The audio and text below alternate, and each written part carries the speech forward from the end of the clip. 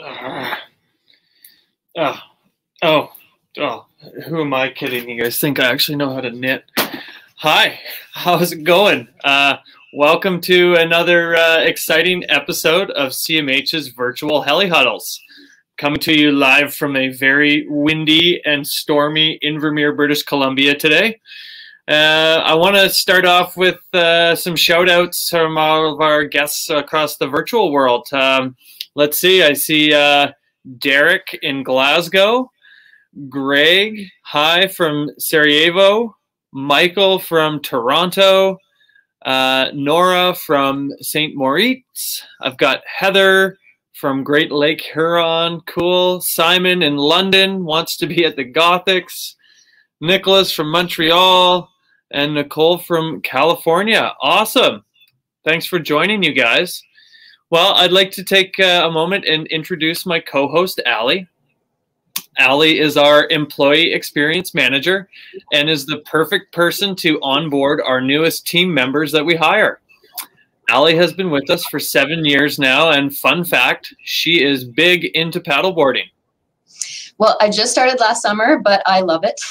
So now it's my pleasure to introduce my co-host, Brody. He is a certified hike and ski guide and is also the assistant area manager at our Bugaboo Lodge. He's been with CMH for 9 years now, and fun fact, on top of knitting, Brody is also big into whitewater rafting. But I don't knit while whitewater rafting. That's really hard to do. So on set with us today, we have two new panelists. I'd like to welcome Craig, 24-year guide and area manager of our Adamance operation. I'd also like to welcome Matt, 30-year guide and assistant area manager at our Kootenay operation. Welcome, gents. Well, look at this. We're all wearing red, the color of safety. What a coincidence. Mercedes, Alex, and Steve will be joining us off camera to support the online Q&A. They'll be answering your questions as they come in, so feel free to get in touch with them throughout. We will also be answering some of your questions during the Q&A at the end of the event. And just like previous episodes, we will be asking you a skill testing question based on information in today's huddle. So from our friends at Smith, we will be giving away a pair of 4D mag goggles. To give you the best possible read on terrain, these goggles give sharp optics and an unbelievably wide field of view. And they're also the most beautiful goggles that I have ever held. So keep your eyes and ears peeled because one of you will be the winner. Super sweet giveaway today. Awesome. Okay, so based on the theme of today's Heli Huddle, which is snow safety at CMH, Allie and I are going to speak to one of our company's core values. Yes, so CMH has 6 core values which guide all company decisions, and the value that we'll be highlighting today is obviously safety, which is our operational cornerstone. So we strive to lead the industry with our practices and protocols, and we're here today to share some insights into our elaborate safety program. That's right. So as we've discussed in one of our previous huddles, it takes years of time, energy, and commitment to become a guide or a pilot that works with us here at CMH. Beyond that previous training and experience, CMH and Alpine conduct our own in-house trainings, both for new staff and as well yearly updates for our returning teams. We take our training very seriously here. So let's see some of that safety training in action. Roll that clip.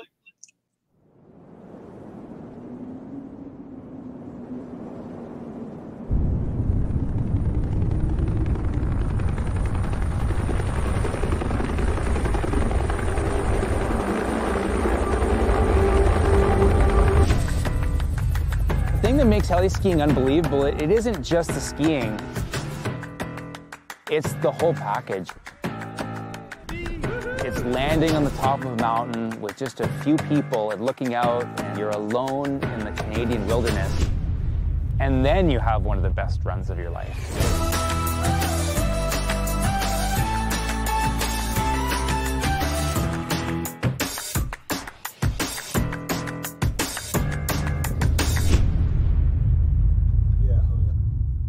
CMH is always striving to do things the safest way that they can.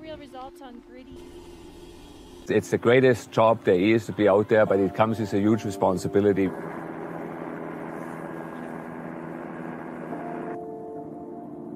We move in complex mountain terrain, and we move often people who have very little experience in the mountains. So you actually have to chop some blocks. Safety is an all-encompassing theme within CMH. It's the core of our values. It all starts with our guides. They're all certified through either Association of Canadian Mountain Guides or one of the member countries of the International Federation of Mountain Guides Association.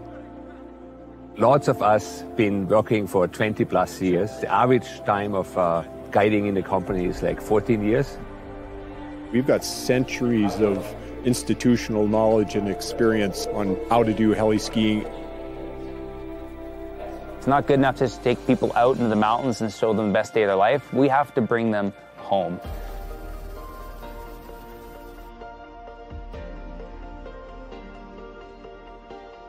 CMH has a whole safety program, which is the only operator that actually has a separate helicopter and guides just to go out into the field and check out the avalanche conditions.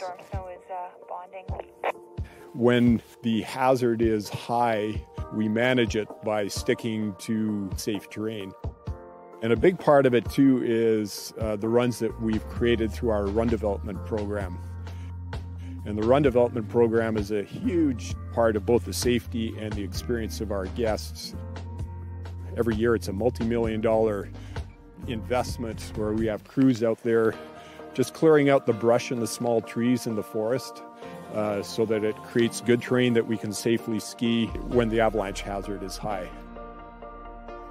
In addition to the observations that each of the guides are making when they're out skiing with the groups, we always have at least one guide who fulfills the role of the snow safety guide and do snowpack observations, dig snow profiles, check conditions on the run. And this additional input really factors into our decisions for the next day as to where we can go skiing as well.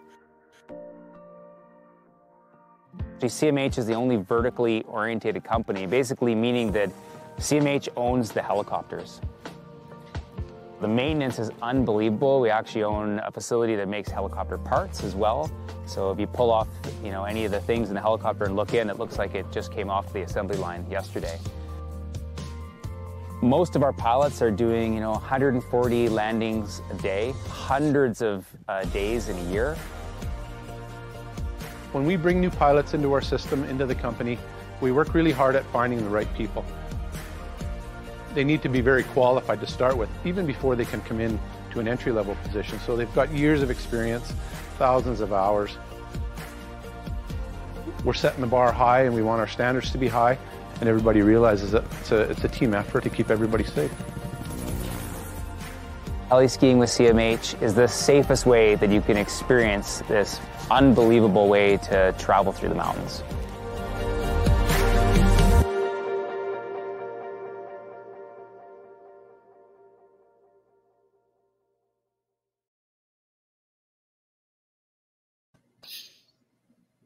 Okay, so now I'm feeling safe and stoked, but I want to delve deeper into these safety concepts. So to do that, we're going to bring Craig and Matt onto the screen. Okay, so Matt, I met you in around 2004 before I became a guide, and both you and Craig were actually examiners on my apprentice ski guide exam. But Matt, why don't you tell the viewers how you first met Craig? Sure. Craig and I met as we were both working through the mountain guide certification process, and we're going back and forth. I think we came up with 2002. So we shared some training courses and exams, and definitely some funny stories and some significant laughs through that time. So it's been a journey. Yep. The beginning of a lifelong friendship. Well, Craig and Matt, some of the folks joining us today are new to the idea of heli-skiing. Can you tell us about some of the safety equipment that's provided at CMH and the training our guests receive when they join us for a heli-ski trip? Yeah, absolutely. Thanks, Allie. So before heading out into the mountains, the guides and pilots run a safety training for our guests. So Every person in the field carries the necessary equipment to respond to an emergency, and then we practice our response with all that gear. An avalanche transceiver is used to locate where someone is buried in the snow. An avalanche probe is what actually finds the person, and then using lightweight shovels, we can dig them out. And it's really cool to see returning guests improving in these rescue practices year after year, and it actually gives me quite a bit of faith in the training that we do with our folks. And when I'm looking at this training, I'm thinking about creating my heli-skiing team. So the team relies on the pilot to get us to the right places, and then the guide to lead the way down the mountain. And then we rely on the team to follow the program as it's presented. So a great day of heli-skiing is 100% a team effort. Craig, why don't we delve a bit deeper into the gear that we use and a bit about how it's evolved? Yeah, for sure, Matt. So obviously, an avalanche transceiver is a really important piece of safety equipment. You can see on the screen here, Barriovox S transceiver. That's the current model we use. And Mammut and Barriovox, they're major designers and innovators in the avalanche rescue equipment industry. And CMH has actually been working with these guys now for 20 years. And through that time, we've developed an excellent working relationship. So with this new Barriovox S transceiver, we've provided them with valuable feedback so that they can fine-tune that firmware that actually drives these units. It's just another way that CMH is helping to innovate the heli-ski and the backcountry industry. Well, that's super cool, Craig. Why don't you tell us about the new heli-skiing specific avalanche flotation device that CMH worked with Mammut to produce? Yeah, for sure, Brody. So an avalanche flotation device is, or an AFD as it's called, is a backpack with a deployable balloon inside. And you can see the pack here Matt's got. He was actually one of the people that helped design this. And so what happens is if you were caught in an avalanche, you can deploy this balloon, which would increase the person's overall volume, and it may give them a higher likelihood of remaining on the surface. So previously, we've had a variety of different packs from different manufacturers that were available to us, but none of them really worked for us. So again, we approached Mammut, we collaborated with them, and they made us this amazing bag. Yeah, small and simple. That was the goal. And we want straps that are color-coded and buckles that are easier to use with gloves on. Because our guests don't need to carry much with them other than the necessities, we really tried to slim the design down to only the essentials, and pretty psyched on this.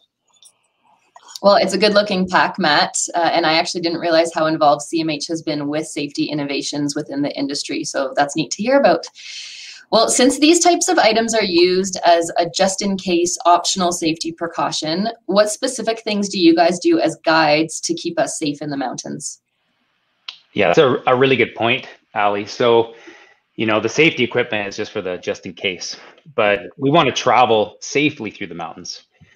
So when I'm out there, I like to practice a few things. First, I try to stay high in the terrain. So low spots, gullies, creeks, these are all places you could get hung up in. And the shape of this terrain also promotes, if snow starts to move, it would pile up. So we call these terrain traps, and I try to always avoid them. Another significant hazard we might not see is tree wells. Matt, why don't you go for this one? Yeah, for sure. So as the snow falls and deepens through the winter, the areas right around the trunks of trees, they fill in a bit less. And you can create, or that creates an unconsolidated space, and it's actually possible to fall into that space. We coach our teams to ski in partners when we're in the forest so that you can keep track of one another. And we want to give the trees lots of space. It might sound silly, but I like to tell my folks to aim for the white, not the green. Okay, so high in the terrain and in the white spots between the green spots. Check. Got it. Well, I know that's not the only way we keep our guests safe. So can you two describe the other pieces of our 1,000-piece safety puzzle for them? Yeah, for sure, Brody. So a critical piece of the CMH safety puzzle is the snow safety program. So every CMH area has 1 or 2 dedicated snow safety guides that actually use their own helicopter to go out and investigate areas that the team has uncertainty in, or where the team may want to find out more about the snowpack. So this team operates separately from the Heli-Ski groups, but in support of that program. And this concept was born back in the 80s from recognizing that we needed more snowpack information to go out into these areas, and that we needed an extra guide. So by, I think it was 1991, 92, we officially had like a snow safety role. Also, soon after this, we developed our own in-house program, computer program called Snowbase. And this helps us record those observations, and it helps us streamline and structure our guides meetings. So what does it mean to support the ski program? Matt, you again. All right. If at the whole foundation of the CMH processes lie our guides meetings. So every morning and evening, the operational team, so that's the guides and the pilots, we meet to plan and then subsequently debrief the day. So we'll get started here in the morning. We look at weather changes overnight, forecast for the day, and we're trying to determine what is changing from the previous day's observations. And ultimately, the question we're trying to answer is what will the conditions be like today? So from this conversation, we create a run list in Snowbase. So you can see that up on the screen there. So we code every run as either green, yellow, or red. So green runs are open to guiding. Yellow runs have some specific criterion that requires investigation. Red runs are closed. And this is a collaborative process. Anyone in the room has a veto, and regardless of their experience or certification. And then through this whole process, we identify our knowledge gaps, and that creates the framing for the snow safety program. Yeah, Matt, you know, we can divide these knowledge gaps loosely into 2 categories. Mm-hmm. We got geography and we got snow science. Of course, there's going to be overlap, but we're talking about the big picture here. So geographical knowledge gaps means we haven't been into an area for a long time. Mm-hmm. So those always green or always open runs, they might be in question. And it might not be for the snowpack, it might just be for ski quality too. Mm-hmm. So our tenures, they're so big that conditions can, you know, dramatically vary from one area to another. So before getting the whole program going and doing all these big flights out to the far reaches, it's worthwhile sending out the snow safety team to see if the conditions are favorable. Man, I like to think of this as the snow safety probe. Right on. Yeah, it's so fun to work in that context when you get to fly out to the far reaches as the probe. Great times. The second knowledge gap relates more to snowpack evaluation. So when we need to understand more about what's happening between the layers in the snowpack, we directly investigate those interfaces with our skis, shovels, and sometimes even with explosives. And here you can see a bit of a snow profile in action there. Within the run list framework that CMH has created, we will not open red runs during the ski day because we really want to remove that sort of human bias factor. So without having the pressure of a group of guests, the snow safety team can spend the time to really learn what is happening in the snowpack. And that way we can make the most informed decisions about where we can ski. Right from the very first snowfalls in the autumn, we're tracking the layering within the snowpack, and we often dig these snow profiles to assess what's happening with the layers. So we look at the crystals that form the layers and then how dense the layers are, and then ultimately we test the layering to see how well they stick to one another. Here's a little clip of what that some of those tests look like. Roll it.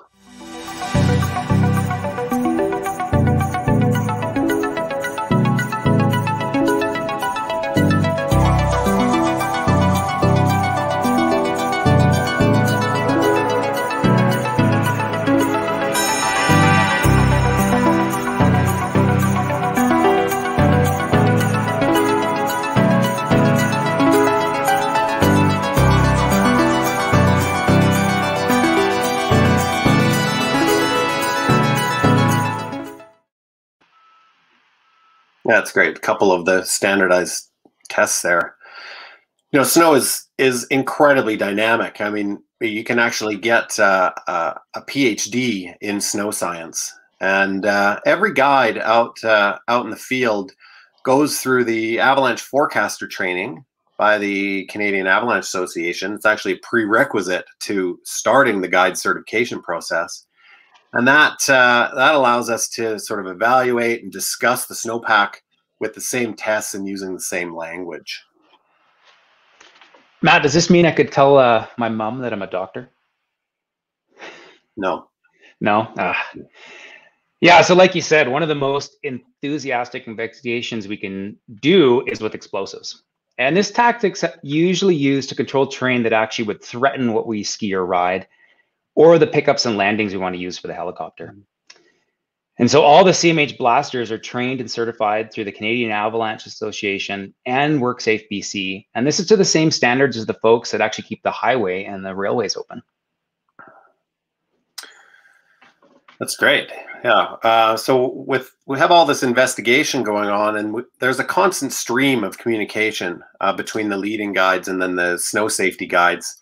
As we learn more about the conditions, we're feeding that information to the ski program, and that helps to fine tune the guiding decisions. And then we also have a face-to-face meeting with all the guides in the middle of the day, and that coincides with lunch. So the snow safety helicopter delivers the lunch to a predetermined spot. The snow safety guide sets up this sort of lunch extravaganza. And we'll take a quick look at that. You don't think these snow tables just build themselves out there, hey? Check it out.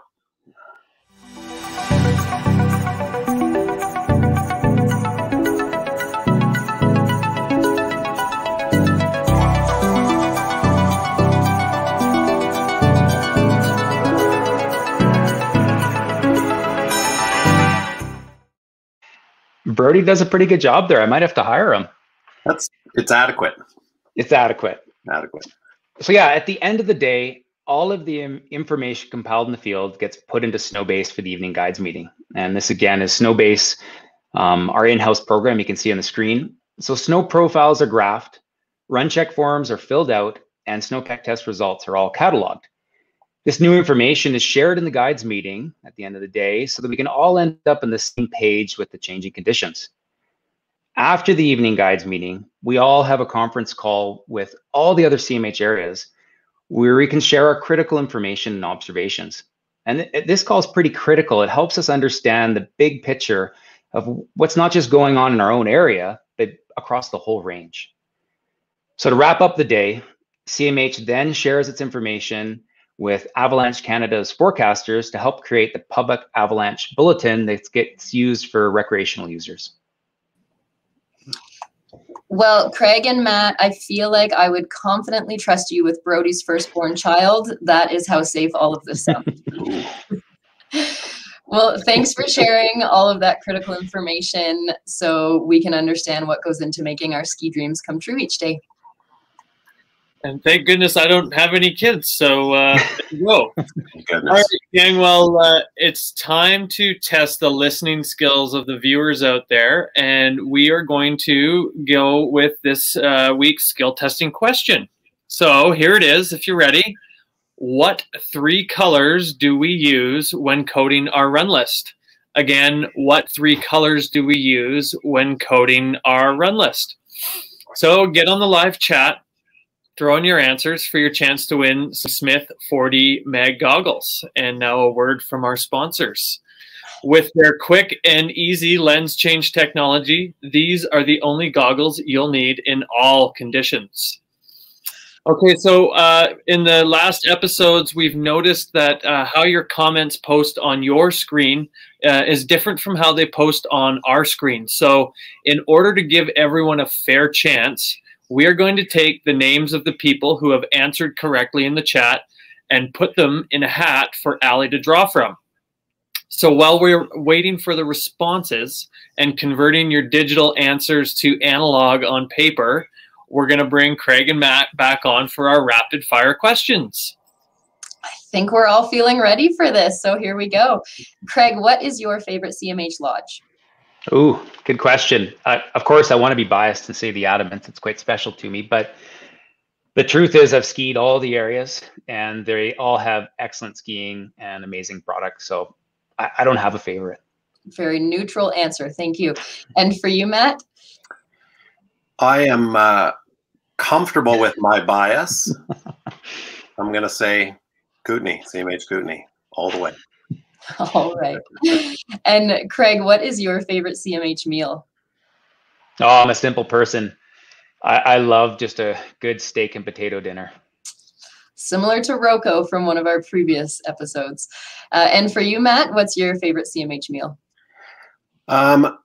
We had like I'm going to call it like a unicorn experience, a one-time experience where we had a all-you-can-eat crab leg fiesta, depending on how you look at it. It was spectacular. It's not something I would ever want to recreate, but that definitely goes down in the books as a pretty special meal. Had a bit too much, perhaps. It was maybe a bit aggressive, but. And for our final rapid fire question, Craig, what does CMH mean for you? Oh, I'd have to say professionalism and family. You know, I was quoted well, actually my first year that I started with the company is saying I was going to work for 6 weeks and move on to something better. And it's been almost 20 years now. So I never moved on because I never found anything better. And a lot of that is the family, whether it's, you know, that unique relationship between guests and staff. It's pretty awesome. That's great. Thank you. And for you, Matt, what does CMH mean for you? It's in that sort of family vein as well. Like I worked in a variety of other operations before I came to CMH, and you know, CMH really has these sort of family values. And I'm not going to lie, like I was a bit skeptical when I first signed on. I didn't think that they would, or we would kind of walk the talk. And you know what? I was fully proved wrong. The family piece is really impressive between, you know, the relationship that we have with our guests, and then, you know, the sort of the team within the staff. It's pretty special, actually. Amazing. And you've got a lifelong friendship with Craig and Brody. So what more can you ask for, hey? There's a few things to ask for, but. Well, Craig and Matt, thank you so much for those answers and for joining us on today's huddle. Now it's time to pass things back over to Brody for the giveaway.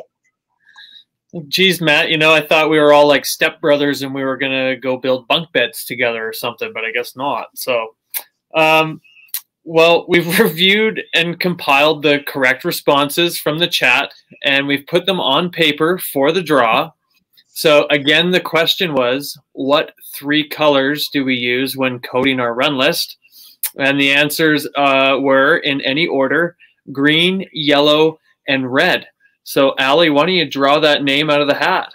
Okay, well, our production assistant, Bailey, just passed everything over. So our winner is G. Smith. Is the name. So G. Smith, congratulations. We'll connect with you to get your shipping details. You've got lots of skiing left this winter to put these goggles to great use. So congratulations. Nice, right on. Okay, Allie, Craig, Matt, and I are going to take a couple of minutes to answer some questions that have come up recently. So Allie, here we go. Okay, well, it is great having everyone back on screen again. So the first question is for Matt. Do guests have to wear an avalanche flotation device backpack, or is it optional? Yeah, the AFD bags are optional.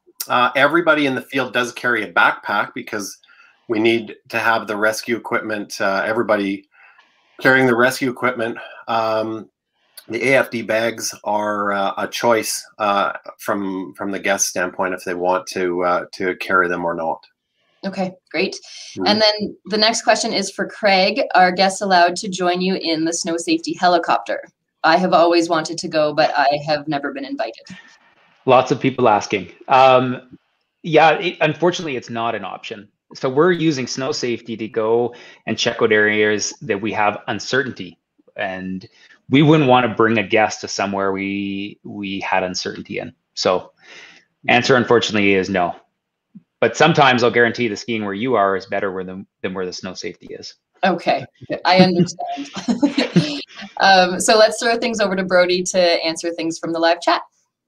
Awesome. Thanks, Allie. So I'll grab the first question here. This one comes from Kenneth.